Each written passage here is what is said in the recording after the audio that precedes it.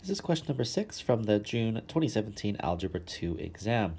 So given the parent function p of x equals cos of x, which phrase best describes the transformation used to obtain the graph of g of x, being cos of x plus a minus b, if a and b are both positive constants?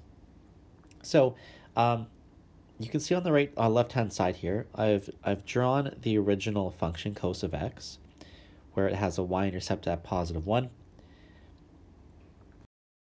and the x-intercepts would be pi over 2 and 3 pi over 2.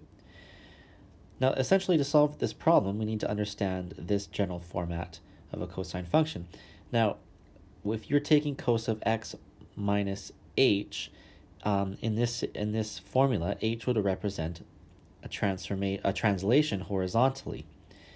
So if h is positive, for example, it would be x minus 2, then it would be horizontally translated 2 units to the right.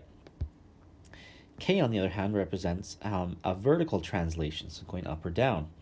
So for example, if k had a value of 2, it would move 2 units up. Now, in the example we're given here, the interesting thing to note is that it's not x minus h, it's x plus a.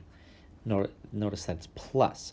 So what that means is that it's actually going to be a translation horizontally to the left.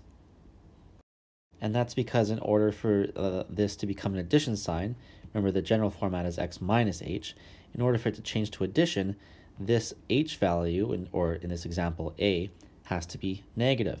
Negative means it's moving to the left. So I hope that makes sense. So it is going to be moving left a number of units. So our correct answer is going to be option 3 or 4.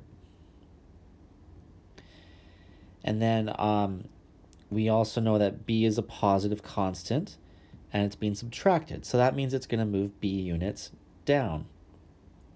And that matches option number 4.